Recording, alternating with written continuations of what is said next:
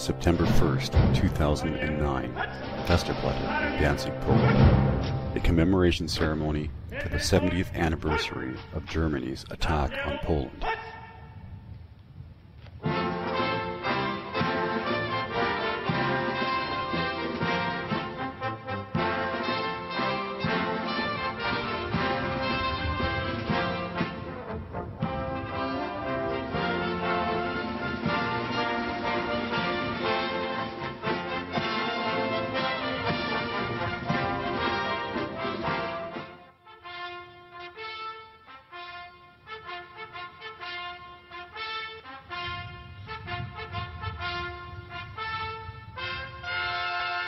German Chancellor Angela Merkel. Dear Mr. President, Prime Minister, dear colleagues, Excellencies, ladies and gentlemen. 70 years ago today,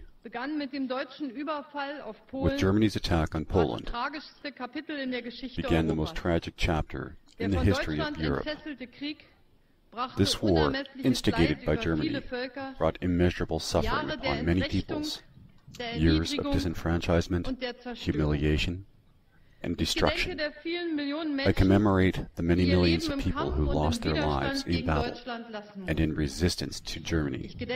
I commemorate those 60 million who died in this war, instigated by Germany.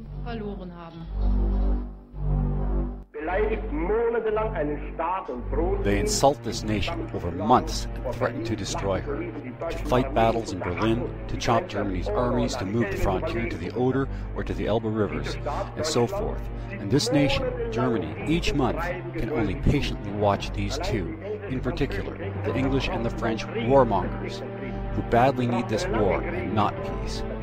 We need a long war, as Mr. Chamberlain has said, at least 3 years long, and for my peace proposal, I am verbally abused and personally insulted before the whole world. Mr. Chamberlain denies and categorically refuses to even discuss peace. I hear from London only one cry, that now this war must go forward, and that it must continue, even if it means that England thereby is destroyed.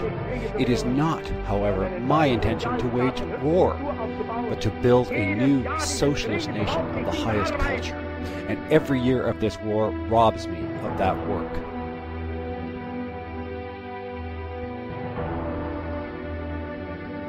Hitler's war? What have the historians neglected to tell us?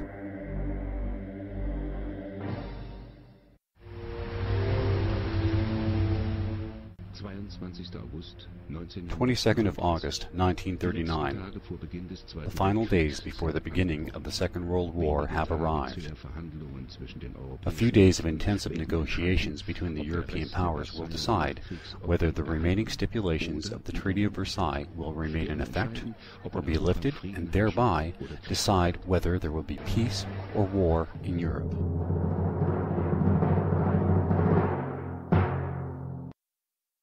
6.5 years earlier.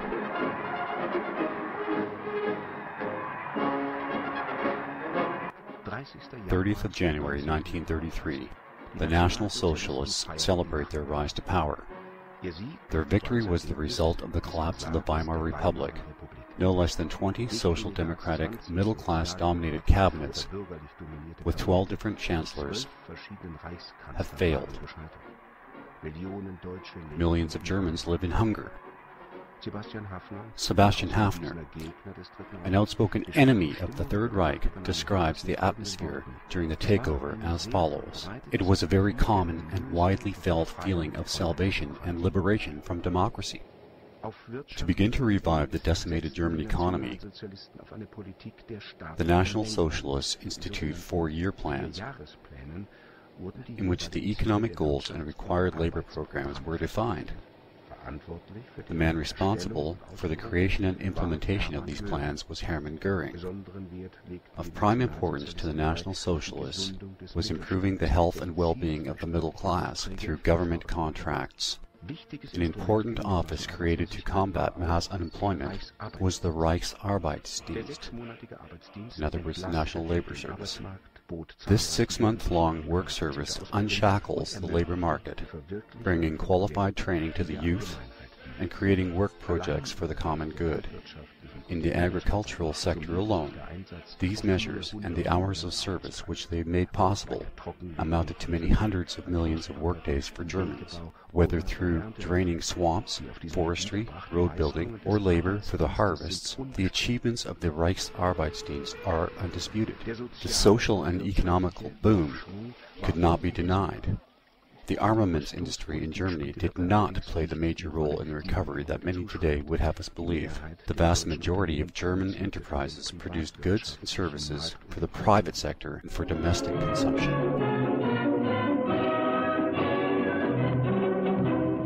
Deutschland, Land der Treue, o du mein Heimatland, hier schwören wir aufs Neue, Treue mit Herz und Hand. Strahlend da stehst du wieder, herrlich nach banger Nacht.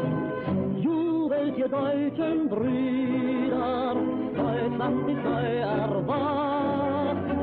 Hakenkreuzfahnen, schwarz, weiß und rot, grüßen und mahnen, seid getreu bis zum Tod. Deutsche seid Brüder, reicht euch die Hand, heil unserem Führer, heil dem Vaterland. Hitler's initial foreign policy objectives are humble and reserved, and only upon his realization that the World War I victors are ignoring him with his conservative approach does he change his tactics. Hitler then begins to focus his attention upon the German state of Saarland, which in the Treaty of Versailles had been transferred to France for a period of 15 years. Thereafter, the people of Saarland were to be offered a referendum on whether to remain in France, become neutral, or to reunify with Germany again. The result of this referendum dashed the hopes of the French, when 90.8% of the people of Saarland demanded a reunification with the German Reich.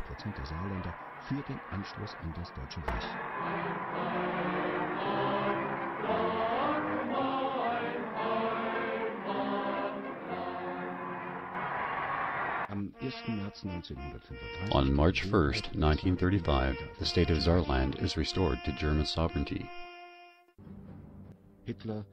Hitler, having just won his first international political victory, gives the State of the Nation address to the Reichstag, national parliament, where he ceremoniously buries any and all further German claims on the French-occupied Alsace-Lorraine region. His next concern is the demilitarized Rhineland. In 1921 and 23, France and Belgium had used Germany's demilitarization of the Rhineland to occupy the Ruhr Valley region with their own troops. In 1925, despite this insulting violation, the German Reich reaffirmed its commitment to the demilitarization of the western border region by signing the Pact of Locarno. For this gesture, Germany is rewarded with membership in the League of Nations. Simultaneously, France, Belgium, and Germany make guarantees to each other to make no further territorial claims upon one another. Just 10 years later, however, this treaty is violated. France signs a mutual assistance pact with the Soviet Union, which is clearly aimed at the German Reich. Not only did France flagrantly violate the Pact of Locarno, but thereby also nullified the German-Polish Non-Aggression Pact. With that treaty, Hitler had created a secure eastern border with Poland, and thereby had circumvented France's policy of encirclement. Thus, France, with her new ally, the Soviet Union, successfully recreated this ring around Germany. After this treaty violation by France, Hitler no longer felt bound to the Pact of Locarno, and thus he ordered German troops into the previously undefended German territory of the Rhineland on March 7, 1936.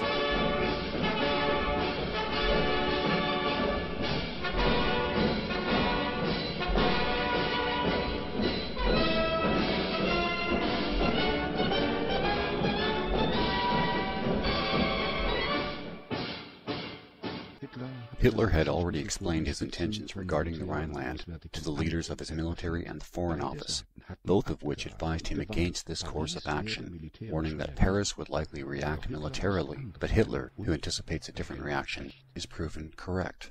Let's take a moment to go back to the years after World War I. In Versailles, both the victors and the losers agree, in this same treaty, to reduce their troops to an essential minimum level. The treaty demands, however, that Germany disarm first, and then the other nations are to follow. Germany fulfills its duty up until 1927, downsizing the Reichswehr, or National Defense Forces, to just 100,000 men in the army and 15,000 in the naval forces. The Air Force is eliminated entirely. Now it's the Allies' turn to keep their commitments and disarm, as stipulated in the Treaty of Versailles. In reality, however, France, England, and the USA have no intention of disarming as agreed upon. Quite the opposite, in fact, as France, England, and the USA maintain their extensive military forces, and France in particular, their land and air forces, while the USA and England retain all of their naval assets. Indeed, all three invest significantly in the modernization of their arsenals. Requests by Germany to at least be permitted to bring its existing defense forces into a viable state simply go ignored. When Hitler comes to power in 1933, France and its allies, not even including the Soviet Union, are already 12 times superior to the German Reich in terms of active army divisions. And when the number of equipped and ready army reserves are included in these calculations, the level of superiority amounts to a ratio of 97 to 1.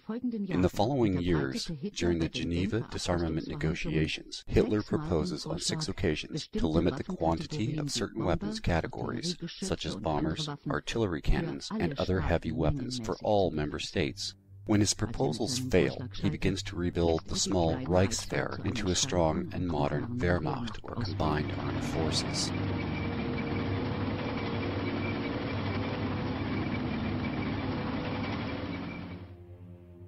Hitler's next foreign policy objective is the reunification of Austria with the Reich. At this stage, such action would be considered unilateral annexation. It is essential, therefore, to revisit the historical relationships. Until the Prussian-Austrian War of 1866, Austria and Germany had been united through the Second Reich for nearly 1,000 years, and also later in the Bund, or German Confederation. After the defeat of 1918 and subsequent annulment of the Habsburg Empire, the victors decimated that empire, leaving just its German-speaking core, which was Austria. The First National Assembly of Vienna decided in favor of a reunification of Austria with neighboring Germany. Polls in some Austrian federal districts showed overwhelmingly support amongst the people for such a move. The right of self-determination, however, was apparently not extended to the vanquished of World War I. As such, the first attempt at reunification failed, only because the Allied victors themselves had refused to allow it. In 1933, a conservative dictatorship emerged in Austria, which removed both the right of citizens to vote and also denied reunification with the new Third Reich. The despotic Austrian Chancellor, Dr. Engelbert Dollfuss, prohibited both trade unions and political parties, including the Social Democrats, National Socialists, as well as the Communists. During an attempted coup by the Austrian National Socialists in July of 1934, Dollfuss was fatally shot.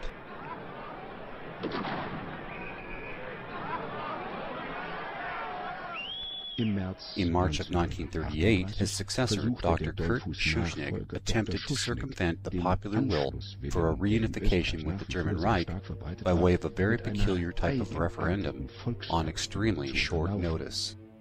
On March 9, 1938, he announces a nationwide referendum on the question of reunification with the Reich to be held on March 13th, just 4 days later. During this referendum, there were to be no electoral registrars. Supervision of the election would be entirely in the hands of his own party.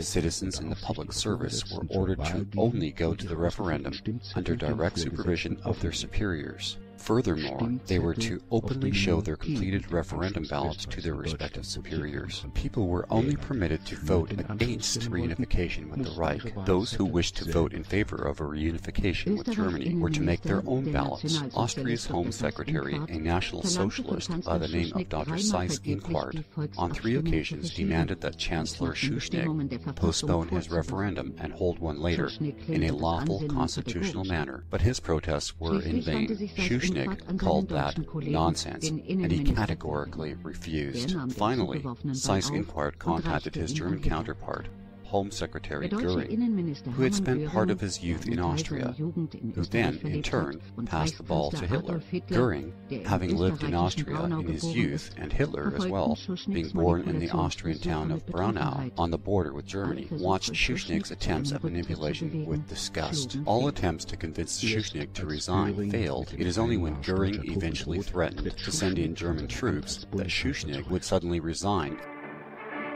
During the morning hours of the following day, German troops entered Austria, marching towards Salzburg, Linz, and Innsbruck through flower-filled streets with National Socialist colors being openly displayed, and were greeted with jubilation and tears of joy from the Austrian people. When Hitler arrived in Vienna the next day, the Austrians welcomed him triumphantly. The oldest branch of the German people shall from now on be the youngest bastion of the German nation and Reich.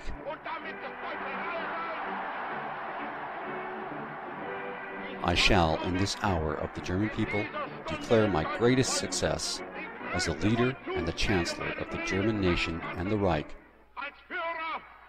In this moment of German history, I welcome the entrance of my homeland, Austria, into the German Reich. Almost simultaneously, Austrian troops entered Munich, Dresden, Stuttgart, and Berlin as a sign to the world of a peaceful and voluntary reunification, and not one of conquest. In the meantime, on March 13, Chancellor Seyss-Inquart of Austria and Adolf Hitler signed a pact declaring their joint intention of reunification of Austria with the German Reich. Then, on April 10, 1939, a nationwide referendum is duly held and the approval of the Austrian people is confirmed, with 99.73% of the Austrians voting in favor of the reunification with the German Reich.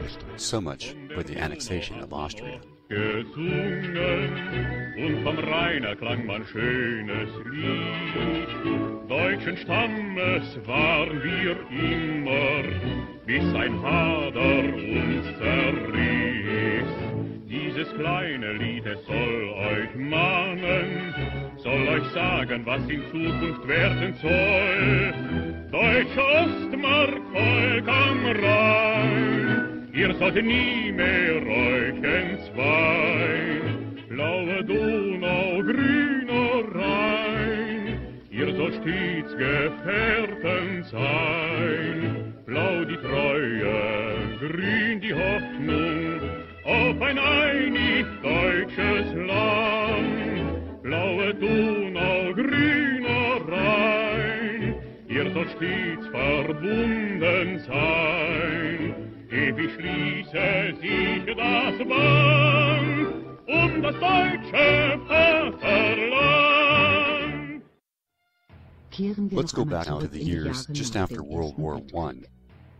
Czechoslovakia, an artificial construct of the Allies, emerges in 1919, comprising Czechia, Slovakia, and a small part of the Ukraine. These three territories had never before in history constituted a unified nation-state. Some 6.7 million Czechs, 3.1 million Germans, 2 million Slovaks, 700,000 Hungarians, and 460,000 Ukrainians are suddenly combined into a single multi-ethnic state in which the Czechs and the Slovaks dominate. The more than 3 million Germans, who live primarily in the regions bordering alongside Germany and Austria, call themselves the Sudeten Germans, a name derived from the Sudeten Mountains.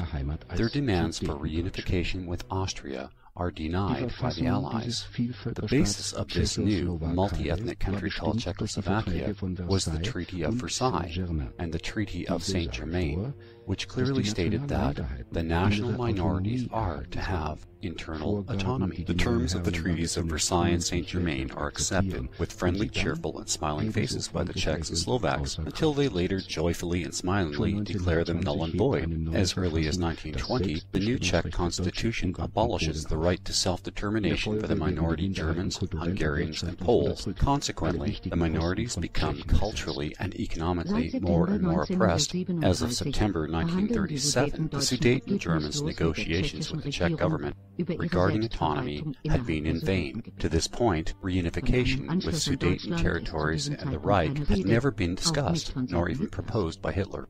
Beginning in May 1938, however, attacks by ethnic Czechs against the German minority increased dramatically, and consequently the Sudeten German representative publicly demands the reunification of the Sudetenland with the German Reich. The government in Prague, however, responds by declaring martial law over all of the 13 Sudeten provinces, thus prompting Hitler to demand the return of the Sudeten territories to the German Reich.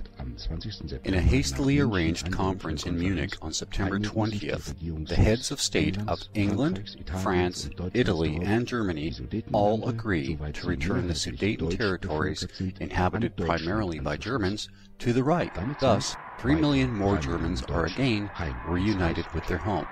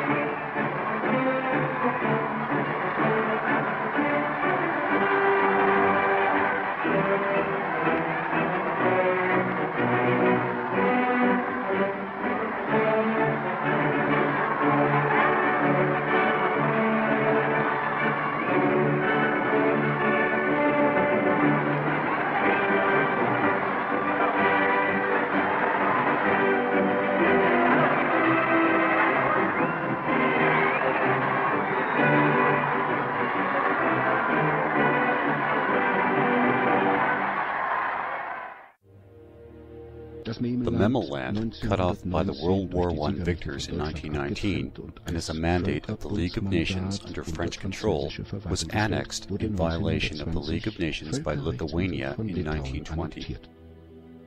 After the Sudeten Germans' successful return to the Reich, the Germans in Memel regions also demanded their return to the Reich.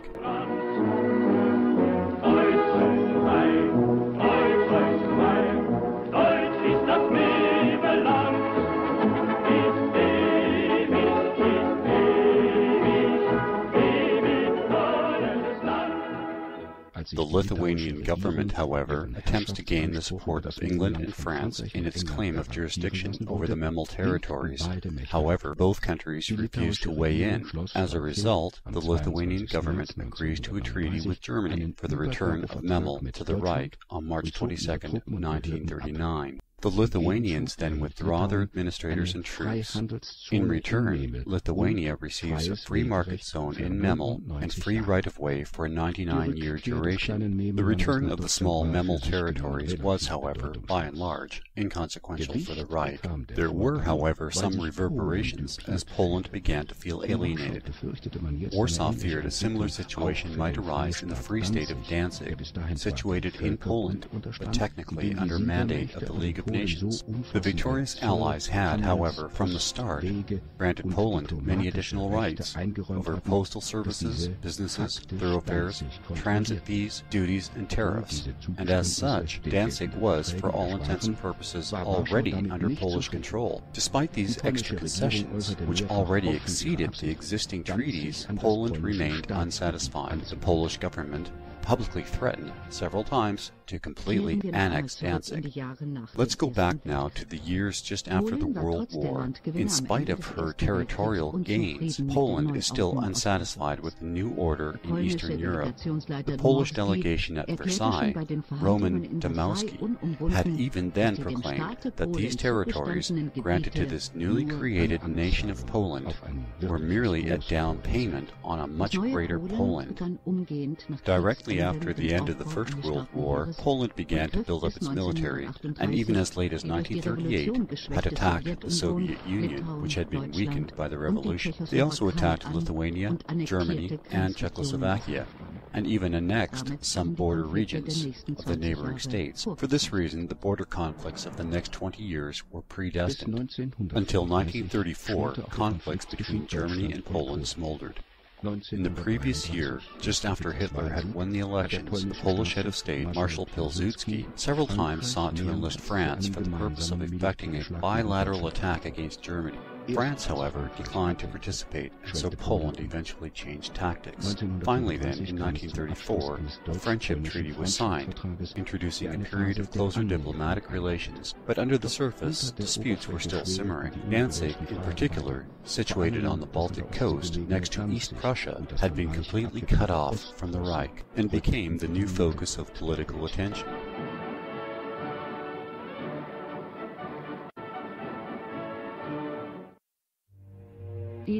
Of the 370,000 inhabitants of Danzig, 97% were Germans and just 3% other nationals, primarily Poles.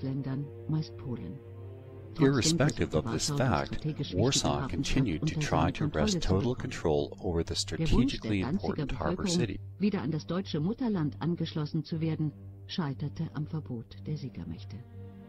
The German demand for reunification of Danzig with the Reich constitutes just one of the three reasons that would lead to the coming war between Germany and Poland.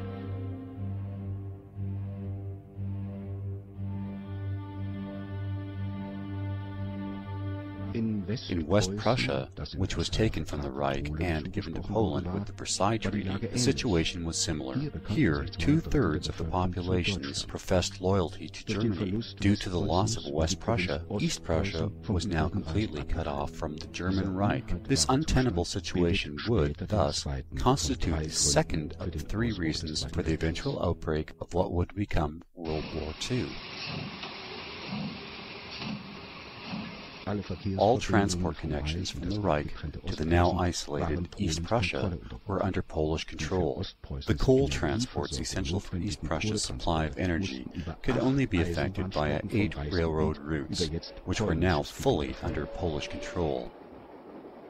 Following the world economic crisis and the crash of the German currency, Germany could no longer pay the required transit fees in their full amount in zlotys, that is, the Polish currency, and thus, one by one, Poland began to close the railroad lines. The Poles felt justified, claiming that Germany was violating the rules set in the Treaty of Versailles by paying the required tariffs in Reichsmarks instead of zlotys. Germany, on the other hand, felt obligated and justified to avoid the economic strangulation of Eastern Prussia by all means. When the Polish government threatened to cut off all of the railroad lines in 1936, Germany developed the concept of an extraterritorial highway and railroad link through Polish-occupied West Prussia towards East Prussia, and to thereby reunite Danzig with the German Reich. In order for such a plan to be implemented, negotiations begin between Berlin and Warsaw. The core of Germany's first proposal on October 24,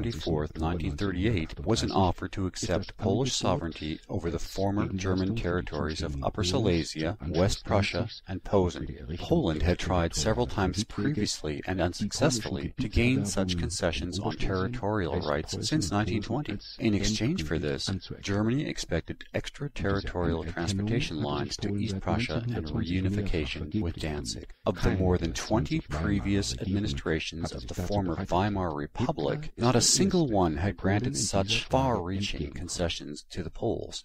Hitler was the first. The negotiations continued on until the end of January 1939, but in spite of Poland's publicly stated intentions of working out a mutually satisfactory solution, these never came to fruition. During further discussions in January, Hitler expands his proposals with the following compromise. Danzig would return to the German community socially, but would remain economically under Poland. Because Danzig's League of Nations mandate is not Polish, this proposal is a genuine compromise.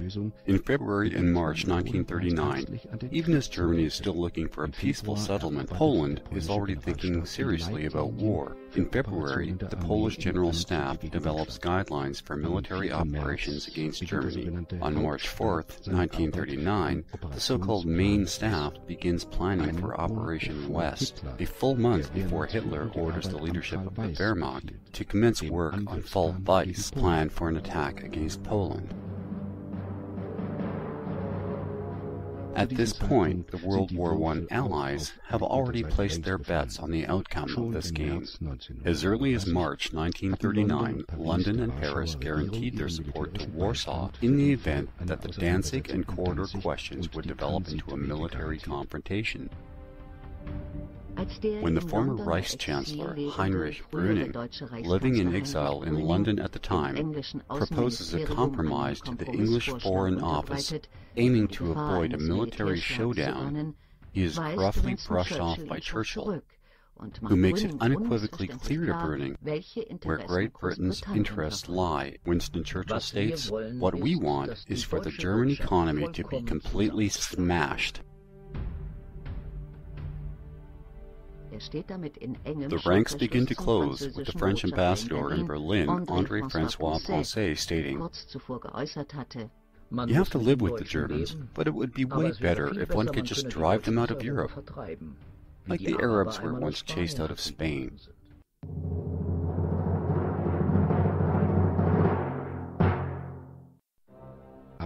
On May 15th, French Chief of Staff General Gamelin assured the Polish Minister of War, General Kasprzycki, that in case of war, the French army would indeed attack with all its might the western border of Germany, and together with Poland, they would put Germany in a vice. That promise served to reinforce Poland's anti-German stance. Warsaw was encouraged by this promise, and from then on became increasingly undiplomatic in its tone towards Berlin. While the British, the French, and the Poles commenced to shore each other up for an impending war against Germany, Hitler continues to pursue a negotiated settlement of the problems with Poland. On April 28, in a memorandum of the Polish administration and in a speech to the Reichstag, the German parliament, Hitler yet again acknowledges Poland's claim on West Prussia and its need to access to the Baltic Sea. Furthermore, he offered additional treaties between the two nations. No threats towards Poland are made, and not a single word about war is uttered. Had the Poles accepted this offer, and in a counter-move granted the extraterritorial highways and the reunification of Danzig, World War II would have been avoided. Bolstered by English and French guarantees of war support, Poland has no further incentive to negotiate in good faith with Germany, and in the meantime, in Warsaw, maps are suddenly starting to circulate, which contain a new western Polish border extending to just west of Berlin.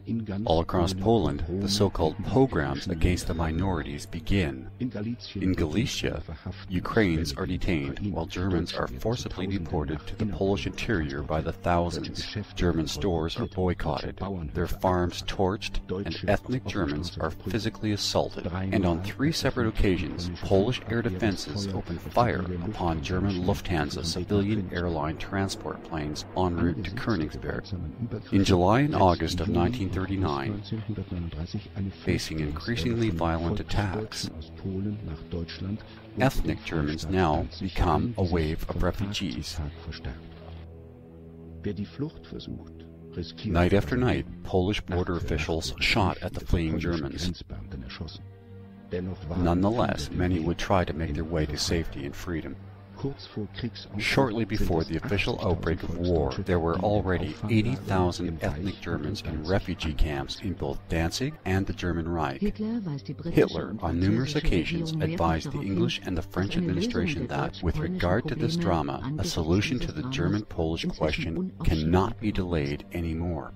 The misery of the minority Germans in Poland was now far overshadowing the still open questions concerning Danzig. The misery of 1939 had now developed to the third and most pressing reason that would lead to the outbreak of war. Hitler concludes that these problems might, in the worst-case scenario, only be resolved by means of warfare. In the summer of the year 1939, Hitler gives the order for 52 army divisions to be deployed.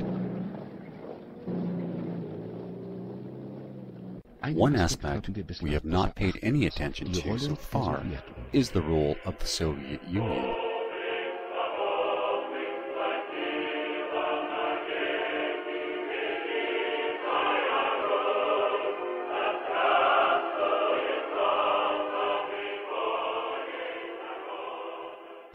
Soviet politics up to this point had primarily been isolationist, but the Soviet leadership still dreamed of a worldwide Bolshevik revolution.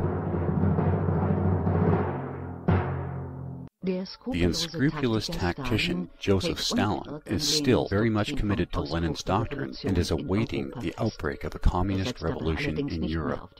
Stalin, however, has no faith in the established communist parties of Western Europe and would prefer an externally forced revolution. For this purpose, he orders that the Red Army be transformed into a modern offensive army that can, in the right moment, bring the fire of revolution into the heart of Europe.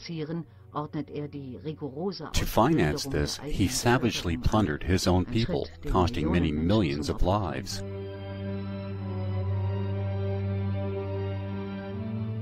His aim was to squeeze as much out of the farmers as possible in order to sell it abroad.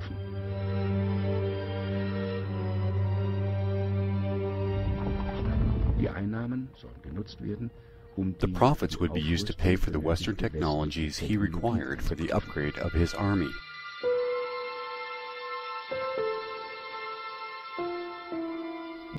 While the exact cost in terms of human lives in this tragedy remains unclear to this day, it is certain that, in the Ukraine alone, the breadbasket of Russia, at least 5 million people perished from starvation, and of these, the elderly and children accounted for the majority of the victims, while Stalin's minions confiscated their seeds in order to finance his ambitious plan for the modernization of his armed forces.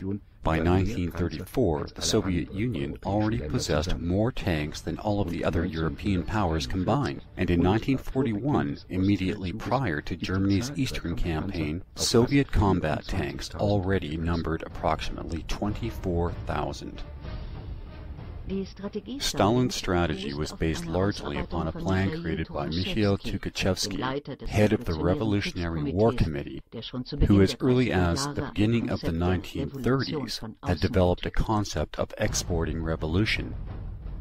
In Tukhachevsky's model, the Red Army's role was that of fighting and winning wars through highly destructive deep penetration into enemy territory through superior tank and air forces, and if necessary, even the use of chemical warfare.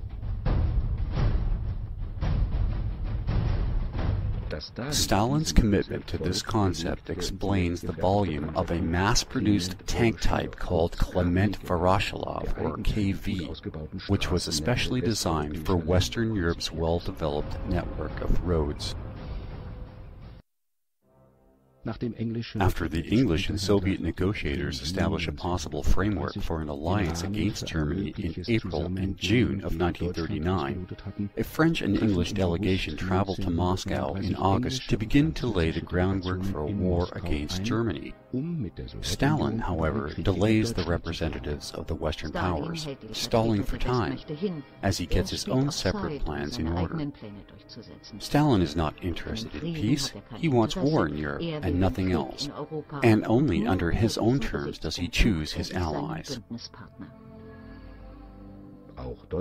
Germany, however, also seeks to cut a deal with the Soviet Union. Hitler seeks an alliance with Stalin before striking Poland. He erroneously assumes that a pact with Russia might prevent England and France from acting militarily against Germany. Stalin, on the other hand, is convinced that a German strike against Poland would result in a French and English declaration of war against Germany.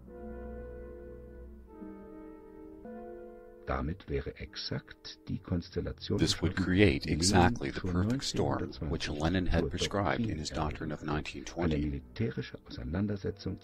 for a military showdown between the rival communist and capitalist blocs of Europe.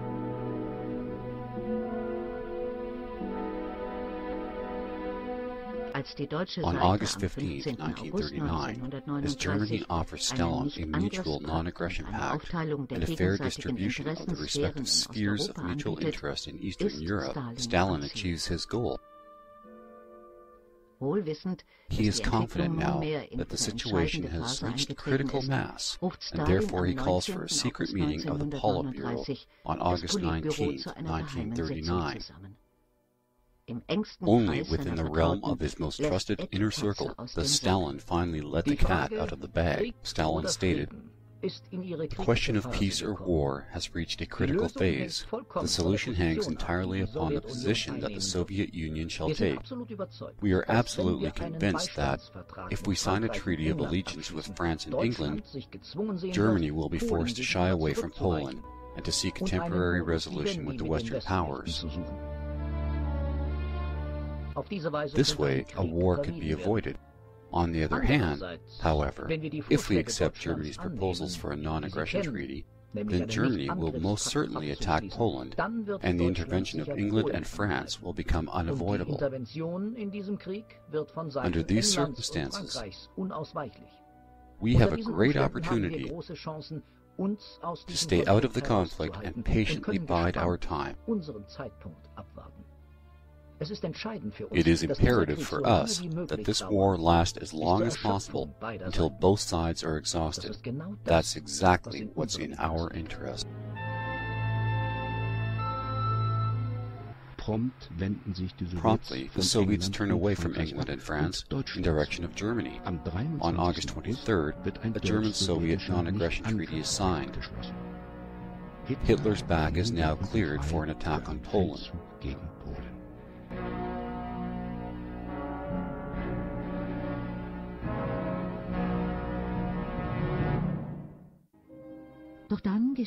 But just then something happens that should not escape our attention.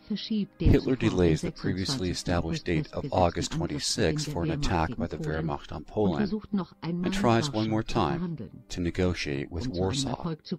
In attempting to reach a successful outcome to this initiative, Hitler begs the English government for assistance in the talks with the Poles, and offers London Germany's assistance and a friendship pact. The aim, besides a peaceful resolution of the Polish-German conflicts, would be a final settlement of all British-German differences. Hitler offers a guarantee for Poland's borders, as well as his future support for the British Empire should it ever need military support. England, however, evades this offer and plays for time, delaying Hitler by hinting at Poland's possible readiness to negotiate, while at the same time telling Warsaw to maintain its hard and bitter stance towards Germany. London is now going to play a game of cat and mouse with Berlin for several days, for the sake of appearances on the international stage and to temporarily pacify Germany. London finally urges Poland to negotiate with Germany, but the English foreign minister sends Warsaw a mixed message. Indeed, the Polish government needs to negotiate, but nobody in London will misinterpret the Poles' readiness to negotiate any concessions with regard to this issue. In plain text, the message to Poland was as follows: negotiations, yes, but the concessions toward Germany are not expected. Also of historical importance in this context is the role of the American President, Roosevelt. Despite already knowing for 7 days that Hitler has agreed to the Soviet Union's demand for East Poland becoming a sphere of Soviet influence, Roosevelt fails to pass on this information to the Polish government. It doesn't require much imagination to realize that the Polish government, had it known of this arrangement, would have preferred the reunion of Danzig with the German Reich over the loss of Eastern Poland.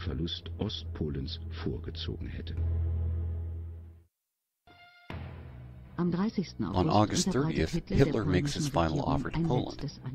He demands the reunification of Danzig to the German Reich as compensation for Germany's approval on Poland's acquisition of formerly German territories after World War I. Furthermore, he demands a referendum of the inhabitants in the so-called corridor, the former land bridge between Pomerania and East Prussia. The inhabitants of that area, for which Hitler formerly had only demanded extraterritorial transit ways, now shall decide themselves whether they are Polish or German. The nation that would win this referendum would be obliged to grant to the other nation extraterritorial transit ways. This means either a German transit way from Pomerania to West Prussia, or a Polish transit way from within Poland to the Polish Baltic harbor Gdynia. No matter the outcome of this proposed referendum, Gdynia should remain with Poland. The Polish government reacts, however, as if it had been advised by the British in advance, and Poland does not accept any compromise. Finally, in the afternoon of August 31st, 1939, a 10-day-long negotiation marathon concludes with yet another Polish refusal. The contents of the notes, telephone calls, and personal talks during these negotiations, which took place between London, Warsaw, and Berlin, were placed in the files of all of the respective diplomats and administrations, and in such an efficient manner that there can be no doubt about the correctness of the description of Hitler's final peace initiative. Hitler is often quoted as having said, shortly before the outbreak of the war, "I am just afraid that in the last moment some dirty dog may come along with an intermediate proposal." This suggests that the German side, and especially Hitler himself, didn't want to negotiate. It is merely a fabrication from the Nuremberg trials. When the Polish government on August 31st, 1939, refuses again to get into direct negotiations with Germany, Hitler finally gives the order for the Wehrmacht to attack Poland on the next morning. On September 1st, 1939, the German Wehrmacht lines up for the battle against Poland. In his address broadcast to the German people, Hitler states, "I have come to the decision to talk to the Poles in the same way that they have spoken to us for months."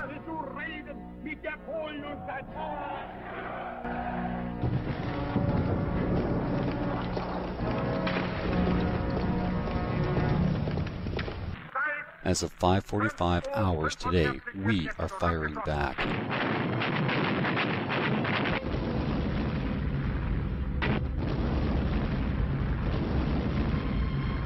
From now on, every bomb will be repaid with a bomb.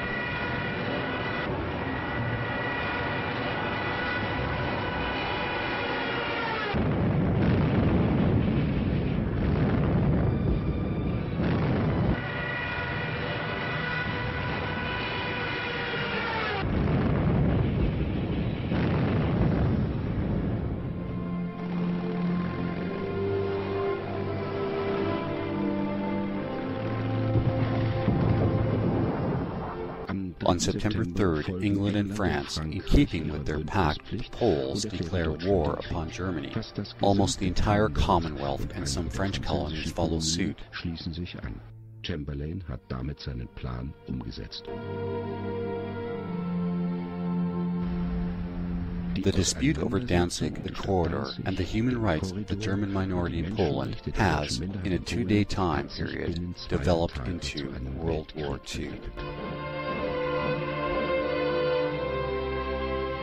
Right from the beginning, the civilian populations are impacted as well. On the one hand, German troops cannot always avoid that civilians will be affected, but on the other hand, the Polish population, with the full support of the military from the beginning, starts to hunt German civilians who still live in Poland. A wave of house searches is followed by depredation, displacement, abuses, robberies, rapes, and murders of more than 5,000 citizens within Poland, whose mothers mother tongue is German, and they lose their lives in disgusting fashion. The greatest bloodbath takes place during Day 3 of the war in the city of Bromberg, where approximately 1,000 are murdered. The conflict escalates when Polish snipers, after the withdrawal of the regular Polish troops, initiate partisan warfare against German troops. On September the 4th, war also begins in the west. England's Air Force, with 16 bombers, attacked German ships that lay in the harbors at Cuxhaven, Wilhelmshaven, and Brunsbüttel. One day later, German U-boats in the Royal Navy begin their war in the Atlantic, and on the same day, both sides sink their first enemy trade ships. On September the 6th, a German directive comes into effect ordering German forces to neither shoot at nor to inspect French trading ships, as the government of the Third Reich makes further attempts to keep France out of the war. On September 10th, England violates the neutrality of the small country of Belgium as her bombers fly through her airspace, possibly in an attempt to drag Belgium into the war.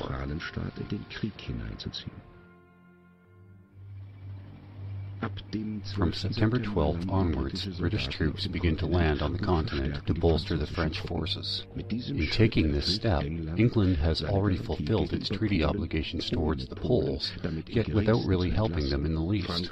France finally also lives up to her alliance responsibilities by adding a further 80 divisions in the west, between the North Sea and Switzerland, creating a daunting strike force which, in the beginning, is opposed by only 11 German divisions. A full-scale attack by the French against the Germans in any manner that would have provided some relief to the Poles never takes place. Meanwhile, the attack by Hitler's Wehrmacht progresses rapidly through Poland. On September 5th, 1939, the Polish High Command had given orders to the army under Rudnitsky, which is deployed in the northwest of Poland, to try to avoid conflict with the German troops, to destroy any potential food, etc. in that zone, and to leave only desolate and destroyed countryside for the advancing Germans. For the first time in World War II, the principle of scorched earth is now being used.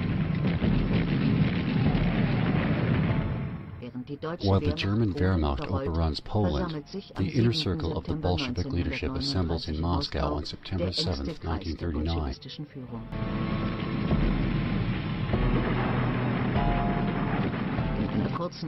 In a short address, Stalin again discloses his strategy. The war is being fought by two kinds of capitalistic states.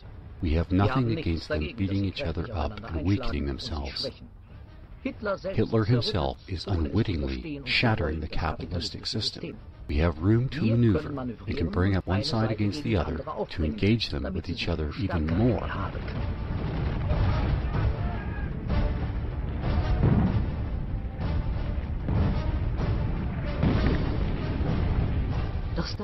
But Stalin's plan is not successful in every respect. Convinced that the Polish army could hold off the Wehrmacht for a certain amount of time, the Red Army is entirely surprised by the speed of the Germans' advance. As a lightning-quick German victory is manifesting, Stalin orders the invasion of East Poland to secure his half of the booty.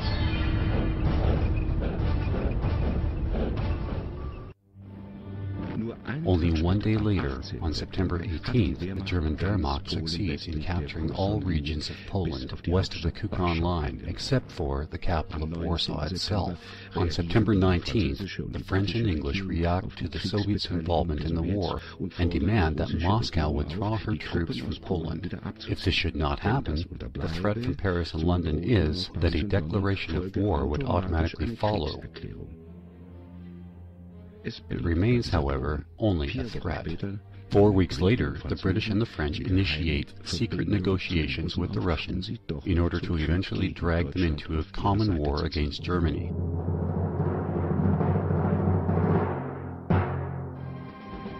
In the early morning hours of September 16, a German peace envoy transmits an ultimatum to the Polish lines in Warsaw, demanding that the Polish commander unconditionally surrender the city and if not, that the city will be treated as a fortress. The Polish commander, who during the past days equipped the city with anti-tank walls, barricades, and installations for defense, refuses to accept this ultimatum. Then, shortly before midnight, a second ultimatum is broadcast by radio, urging the persons in charge to send negotiators to the German lines at 10 p.m. The Polish negotiators never came. Leaflets are dropped from airplanes, but also to no avail. On September 26, after several rounds of fire from German artillery, the full assault on the city commences.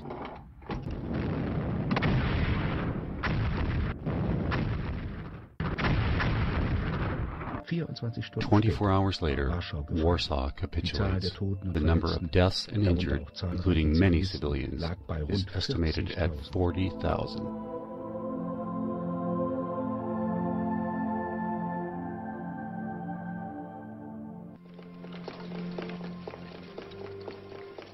The German-Polish-Soviet War ends with the defeat of Poland after only 29 days. 1 week later, having achieved his objectives, Hitler proposes a peace deal with England and France. In a secret address, he offers to clear his occupied part of Poland, except for the corridor territories. Paris and London, however, refuse the offer.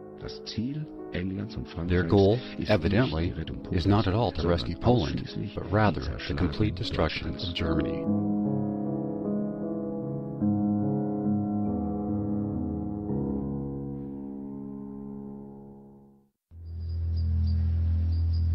In spite of the fact that France had declared war on Germany, the gun still remained silent on the western border, while on the German-English front, in the Atlantic, and on the North Sea, the battle rages on.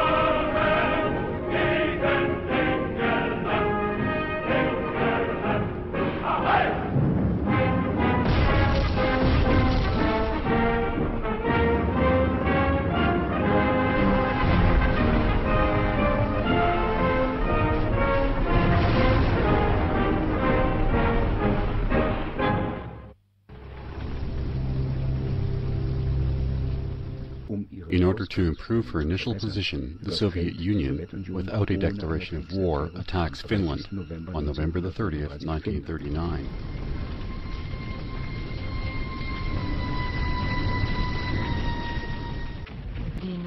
Only 160,000 Finnish troops battled the Red Army aggressively, causing her significant losses in only a few months in a bitter winter battle.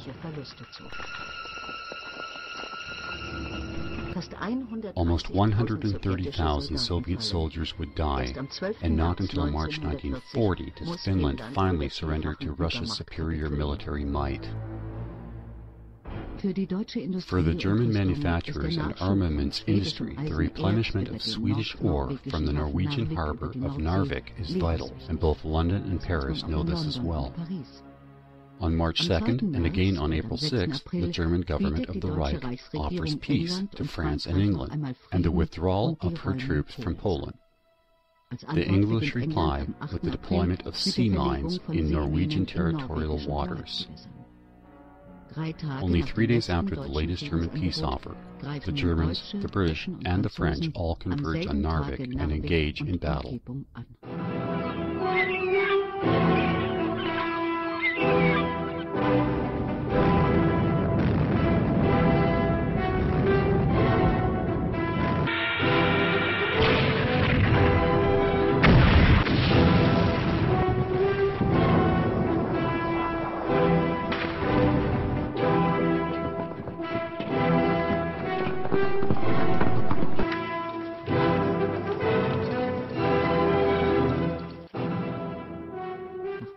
After weeks of intense fighting, the German Wehrmacht occupies all of Norway and Denmark.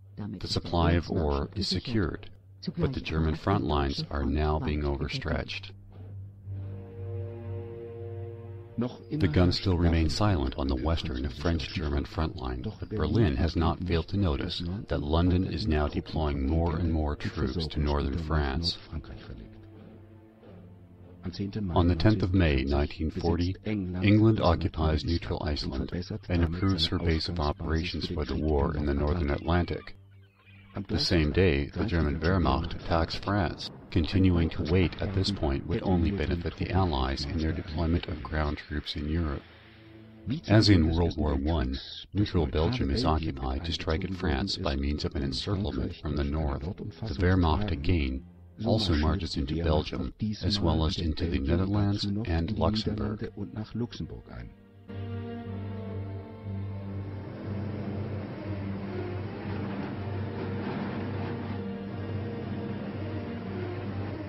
France is ultimately defeated within 6 weeks, and the expression Blitzkrieg becomes infamous.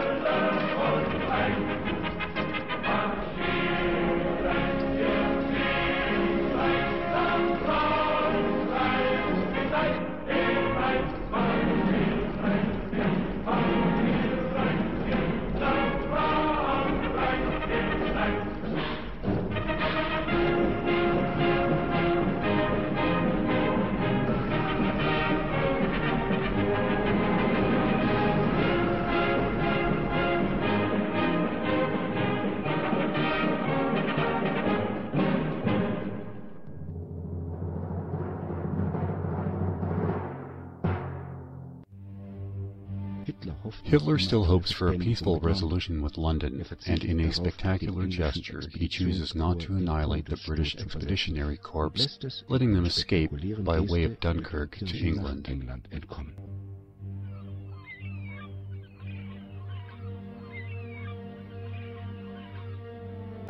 On the 20th of June, Italy declares war on the already defeated France. The German side reacts with reservation to this move. Harvest helpers is the sneering expression that the German troops give the uninvited guests who have arrived to secure a share in the spoils and the glory, after the hard fighting was already completed.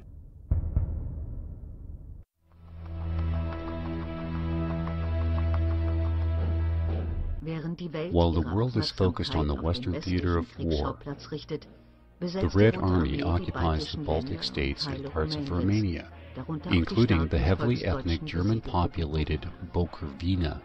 Between September 1939 and summer of 1940, Stalin breaks the existing non-aggression treaties with all of his 6 neighboring states. Yet the Western powers remain silent. In the occupied territories, Stalin's secret police establish a reign of terror and kill tens of thousands of innocent civilians.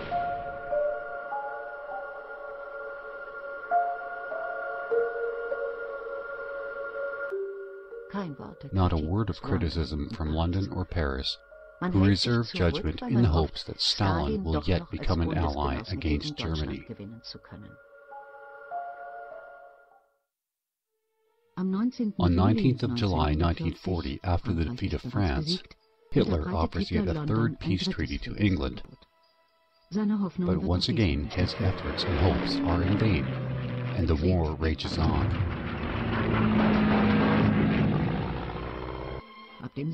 From the 7th of July onwards, Germany endeavors to defeat England by means of an air war, but this effort would also fail.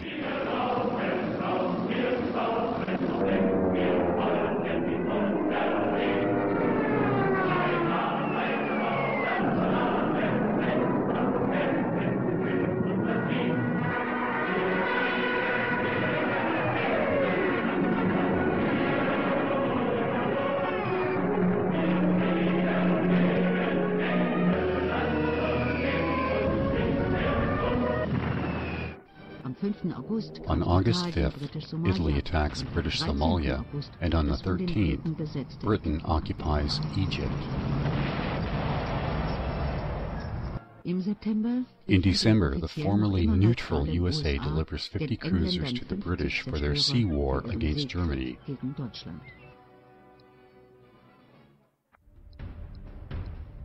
On September 1st, the Soviet Union introduces compulsory military service. Millions of young men head to the barracks. Shortly after, the German Secret Service informs Hitler about the content of a secret meeting of the highest Soviet from August 2nd, where it was openly stated that it would be necessary to postpone an attack of the Western neighbor.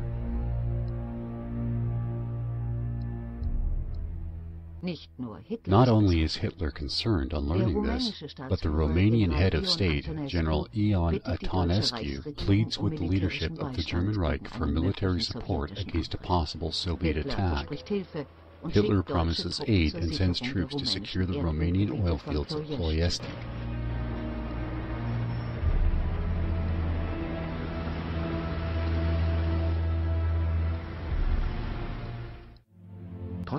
In spite of England's desperate military situation, the British were surprised by the more than 24 German offers of peace that reached the British Isles via secret diplomatic channels.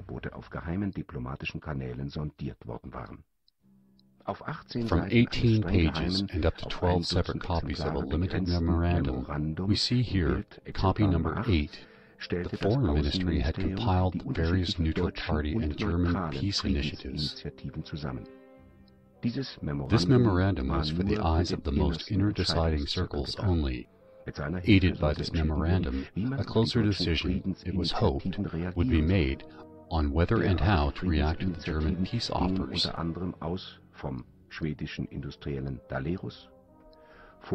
Other such peace plans had been initiated, for example, by the Swedish industrialist Dollarus, by the former Chancellor of the Reich, Franz von Papen, the Vatican, the King of Sweden, the Finnish Prime Minister, the King of Spain, Dr. Ludwig Weishauer, and also Dr. Joseph Goebbels. But the new English Prime Minister, Winston Churchill, would have none of it.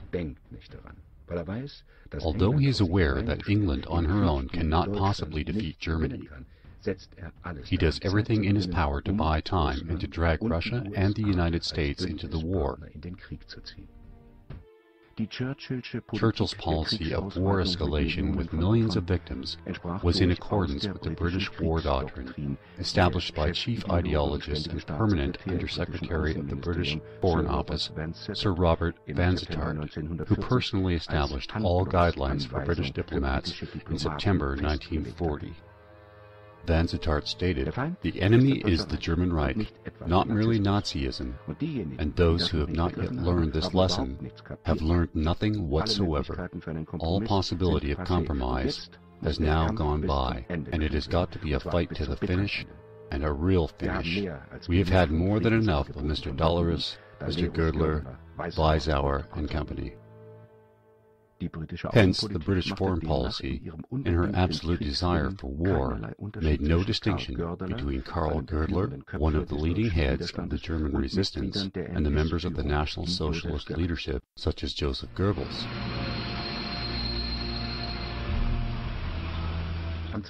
On the 12th of November 1940, the Soviet Foreign Minister Vyacheslav Molotov travels to Vienna to negotiate over more territorial demands of the Soviet Union.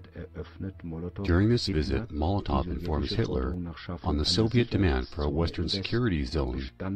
Parts of this zone would include Finland, Bulgaria, Romania, Yugoslavia, the strategically important Straits of the Dardanelles, and the Danish Baltic seaport. Further expansions of his country in the direction of the Bulgarian Ocean and the Persian Gulf are not explicitly excluded by Molotov and remain as future options. Forderungen, die einer Einkreisung des Deutschen Reiches gleichkommen und von Hitler als unannehmbar zurückgewiesen werden. Angesichts dieser Entwicklung trifft Hitler die Entscheidung, die Sowjetunion anzugreifen, einem drohenden Überfall Stalins zuvorzukommen. Dass diesen Feldzug als notwendigen Präventivschlag ansieht, belegt eine Tagebucheintragung des deutschen Propagandaministers Dr. Goebbels über eine Besprechung mit Hitler. Goebbels zitiert Hitler darin mit folgenden Worten. Hitler responds, "We have to act now. Moscow will stay out of the war until Europe is exhausted and bled to death. Then Stalin will Bolshevize Europe and take over full control of Europe. We shall put a spoke in his wheel. Russia would prefer to attack us when we become weak, and then we will have the two-front war, which I hope we can avoid through this preemptive action."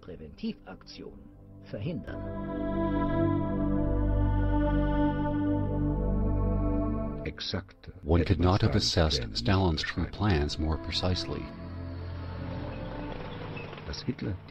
Hitler's interpretation of Stalin's strategy is substantiated in the fact that, upon the return of his foreign minister Molotov, Stalin does not place the Red Army into a defensive posture, but rather one most suited for attack and territorial expansion.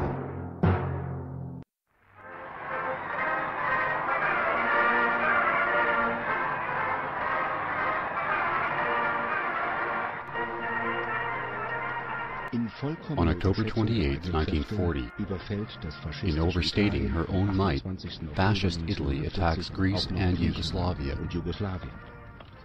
The ill-advised campaign stalls just as Mussolini's efforts in North Africa had, and rapidly spirals downward into complete disaster.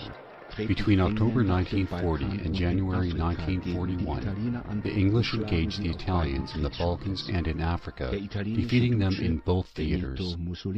The Italian leader, Benito Mussolini, then asks Hitler for German military support, as Italy will be forced to drop out of the war if defeated. Hitler is thus forced to send German troops to Africa and the Balkans, defeating Yugoslavia in 11 days and Greece within 3 weeks. The German forces in North Africa, commanded by Erwin Rommel, successfully pushed the British troops back to the Libyan-Egyptian border.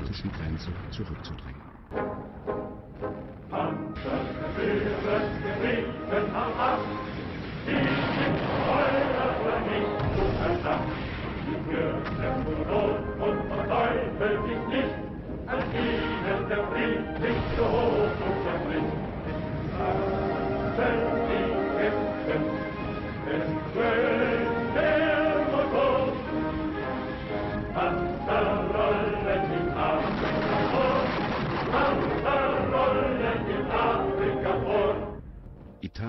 Italy, as an ally, is saved for the time being, but the price is high. The German front lines are stretched further day by day as the supply lines become even longer.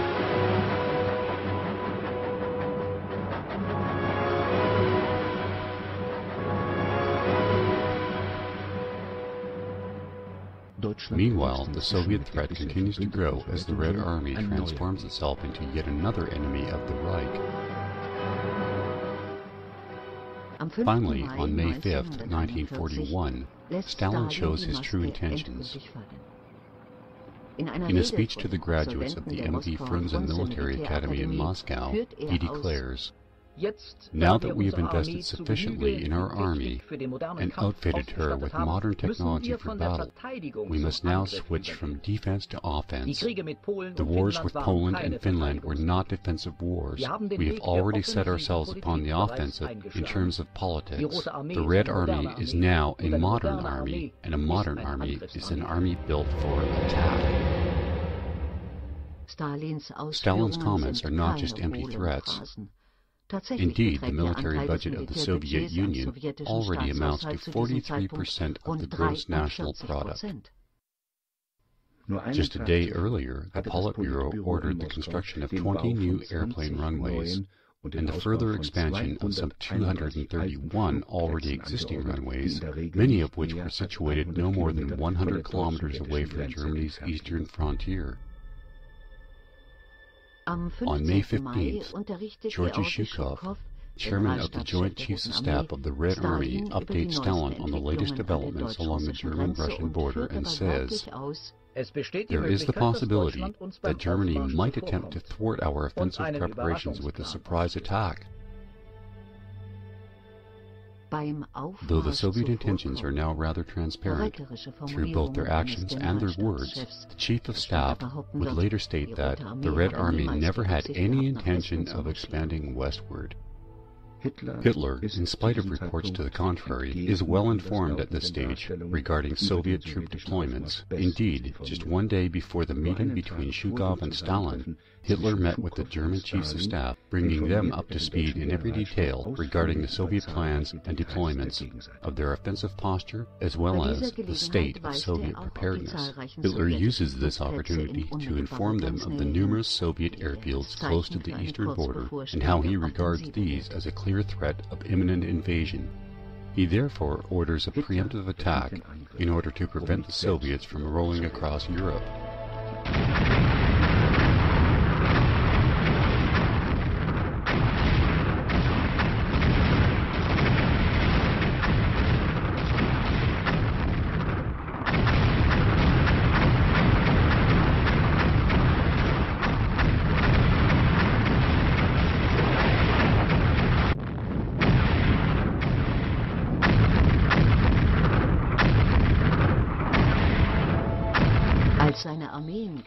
Although Hitler's army has been depleted by the previous campaigns and is still battling the British on numerous fronts, when they cross the Russian border on June 22, 1941, they encounter the largest ever invasion force ever assembled in the history of mankind. Close to 6 million soldiers, more than 25,000 tanks, and about 19,000 planes have been assembled in order to sweep across Western Europe. The Red Army, still in a state of preparation for an offensive against Germany, is now paralyzed. Trapped within their own minefields and barriers, the enemy is divided, and these divisions, which are now in an offensive posture, very close to the German border, find themselves corralled and virtually defenseless. Within a few short months, 2 million Red Army troops are captured and taken as prisoners of war by the Germans. While many German military experts are expecting a rapid collapse of the Soviet Union, Hitler is not as confident. In contrast to most members of the General Staff, one of the few who privately expressed some concern regarding the Eastern Campaign is the designer of the German Panzer III tank, Heinz Guderian. On the outside, to his men, Hitler is brimming with confidence, but within his inner circle, he is skeptical about the prospects of victory over Stalin. Guderian stated, "The Soviet Union is as much a frightening specter to Hitler as the ghost ship in the movie The Flying Dutchman."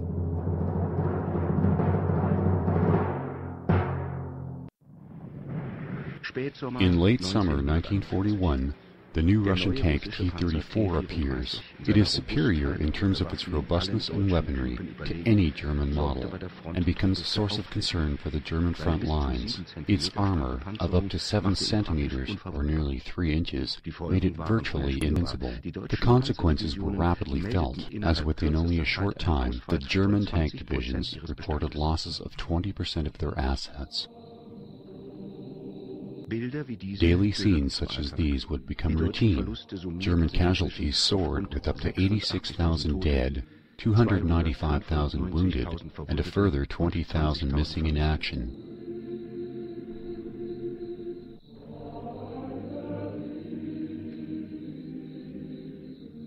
Ein nicht unbeträchtlicher Teil davon ging auf das Konto der russischen Partisanen, die mit äußerster Grausamkeit gegen die Lanzer vorgingen.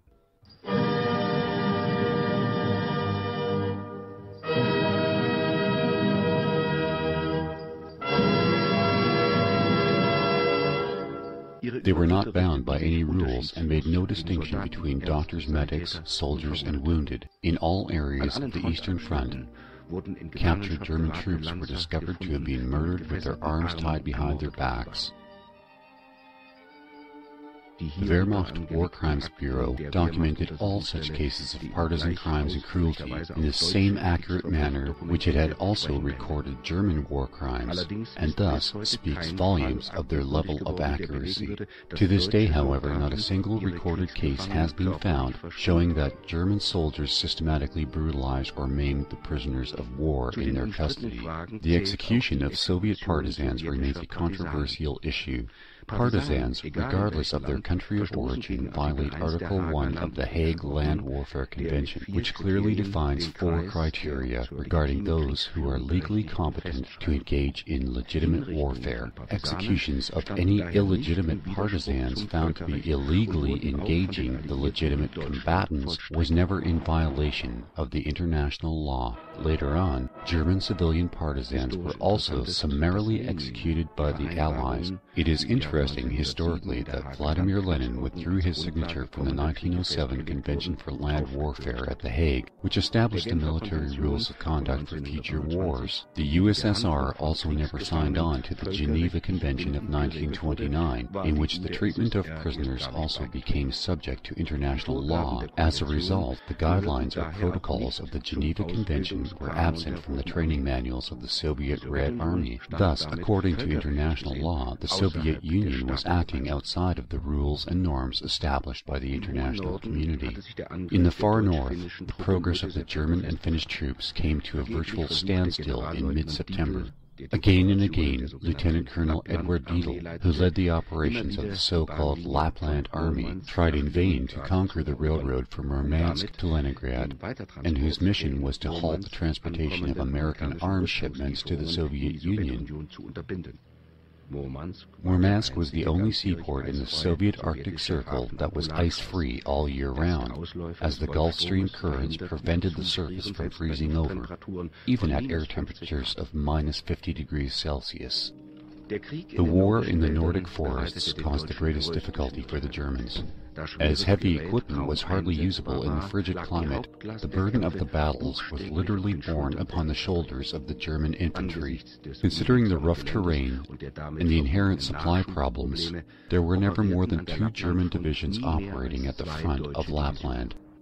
For this reason, large military advances were impossible, and progress on the field was determined by small raiding groups on small missions, fighting a relatively silent and invisible war.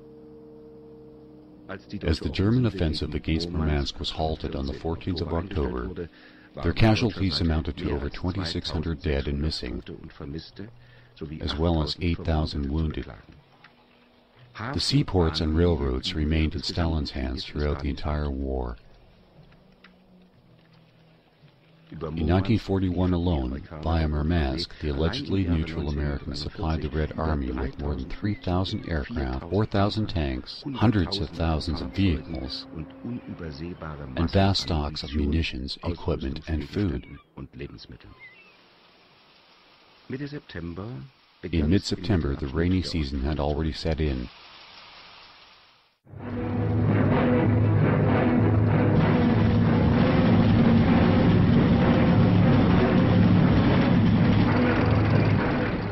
midsection of the Eastern Front, on the 19th of September, the 6th Army conquered Kiev, the capital of the Ukraine Soviet Republic.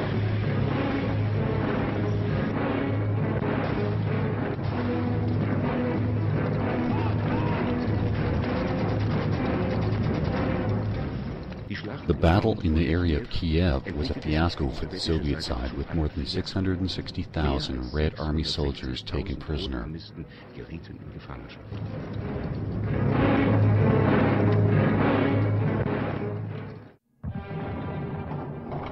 The 2nd of October 1941 at 0530 hours marked the beginning of Operation Typhoon. Northeast of Smolensk, with 2,000 tanks, Army Group Center, under the command of Field Marshal Fedor von Bock, launched an offensive against Moscow. The first reports indicated a great success.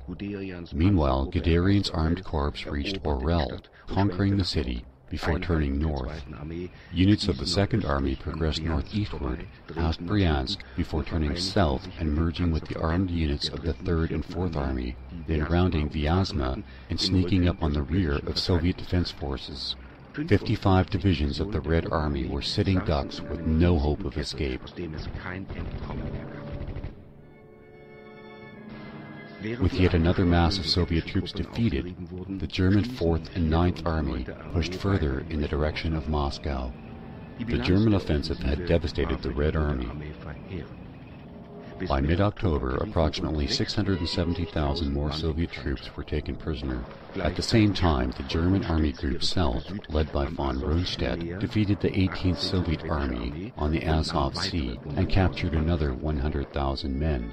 These growing numbers of prisoners began to pose major problems for German forces. During the winter of 1941-42, hundreds of thousands of prisoners starved to death. The reason for this was the total collapse of the German logistical support, creating catastrophic resupply problems. Equally responsible for this tragedy, however, was Stalin's scorched earth policy.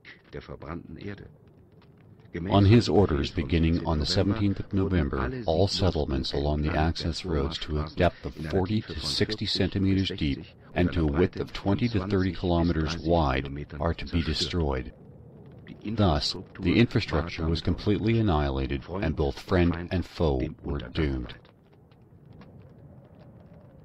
The destruction was carried out on the explicit orders of Stalin by Soviet commandos wearing German uniforms stolen from the dead, and these commandos would also leave some survivors as potential witnesses to a systematic extermination campaign, and might later testify of German atrocities.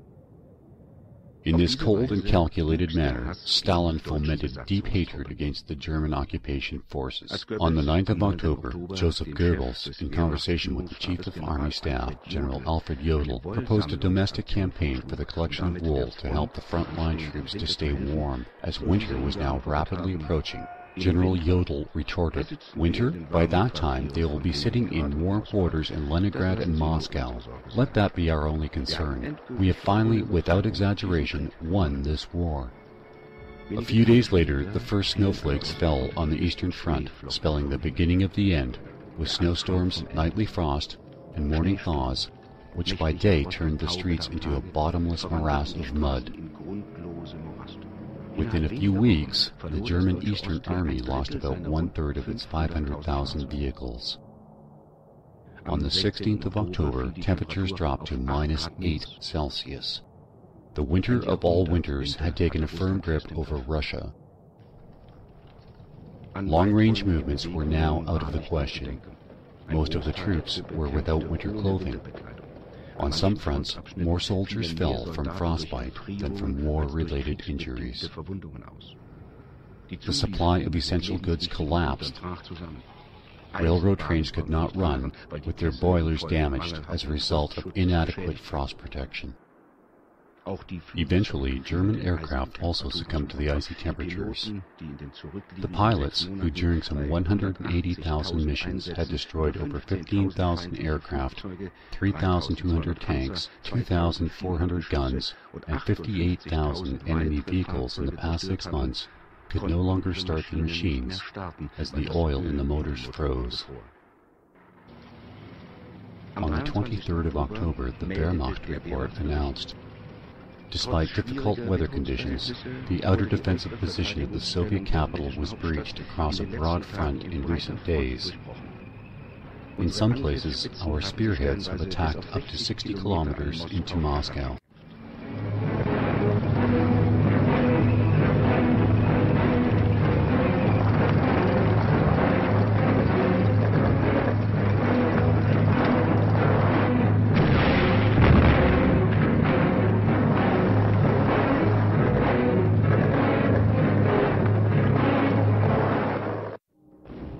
In spite of all the hardships, the German units continued to fight, conquering Kharkov and thereby forcing access to the Crimea. In early November, Kursk and Feodosia on the Black Sea coast also fell into German hands. The number of fallen Germans had by now increased to 150,000 men. The capture of Rostov on Don by Army groups south on the 21st of November was described in the Wehrmacht report as being important for the continuation of the war. There was no more talk, however, regarding a fast blitzkrieg victory. On November 29, 1941, German Minister of War Munitions Fritz Todt, in a confidential conversation with Hitler, stated that, in light of the superior levels of Allied arms and munitions, a military victory was no longer possible. Hitler replied, "How am I supposed to end this war? I really don't see any way to end it through political means."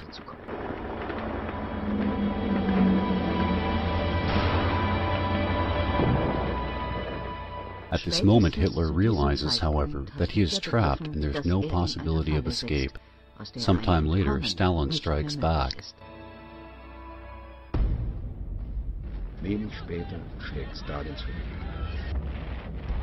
Against this huge war machine, which produces hundreds of tanks and aircraft every day, and is supported by the Western industrial nations, especially by America and Great Britain, with all kinds of war materials, the German Wehrmacht, in the long run, has no chance.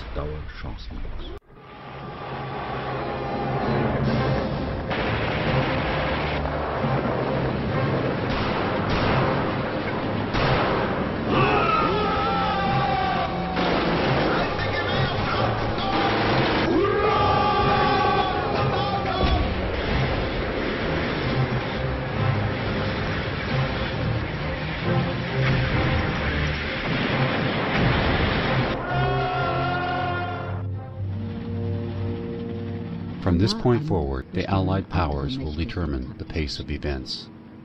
America now begins to enter the international political stage more openly. In spite of her official neutrality, the USA has already been supporting England logistically since 1940. In July 1941, American ships begin naval reconnaissance in the Atlantic Ocean, transmitting intelligence reports concerning areas of German submarine operations to the British. In July of 1941, the U.S. Navy begins providing escorts for British convoys. While the USA is still officially neutral, Hitler still forbids the German Navy to attack American warships at this stage. It is only when Japan attacks America and as an ally of the Reich appears to be in open military conflict that Hitler would follow suit, and he then declares war against the USA.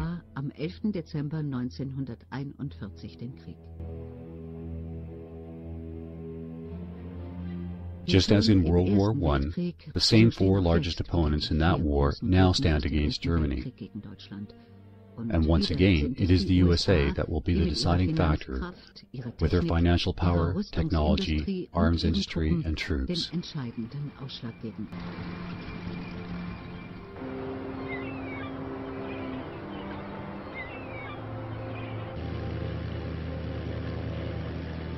The surrender of the German 6th Army in Stalingrad and the German Africa Corps in Tunisia, the landing of the Allied troops in Sicily, the invasion of Normandy, the aerial bombing of German cities, and the collapse of the army groups of the Eastern Front spell the end in a long line of defeats. Finally, on May 8, 1945, the soldiers of the German Wehrmacht lay down their arms.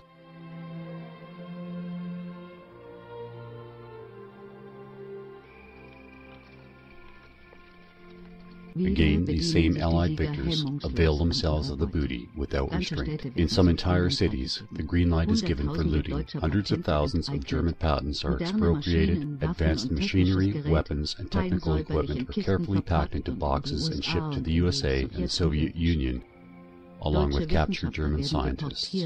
Millions of German prisoners of war are then conscripted into forced labor for many years.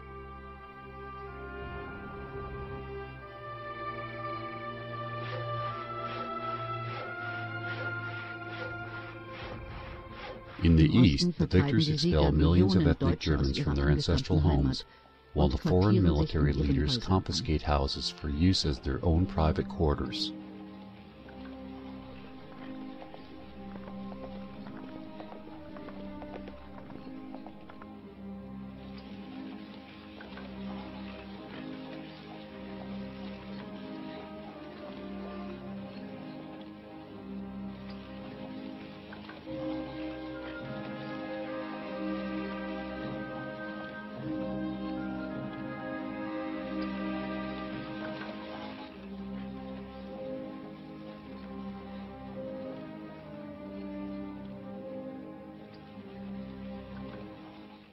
The German Reich, or better said, that which remains, is divided into 4 colonies. The victors call them occupation zones. The north was taken by the British, the southwest by the French, the south by the Americans, and the east by the Russians. The victorious Allies agreed quickly on the most important question. Germany alone was at fault for this misery, and the one who is guilty shall pay.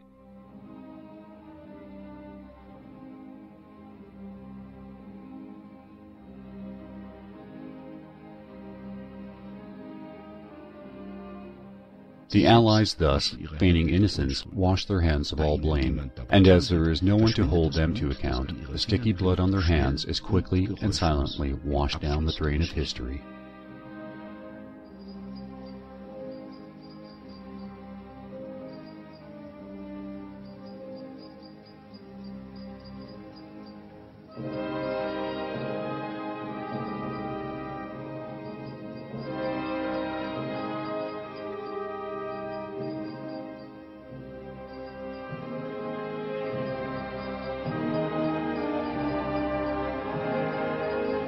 Angela Merkel. If we think, in my country, to this day, about the fate of those Germans who lost their homes as a result of the war, then we must do so in full cognizance of our own responsibility, for it was Germany that was to blame from the beginning. And we do this without having to rewrite anything regarding this perpetual history of German responsibility. Such will never happen. Adolf Hitler. My intention was never to wage war, but to build a new social state at the highest level of culture.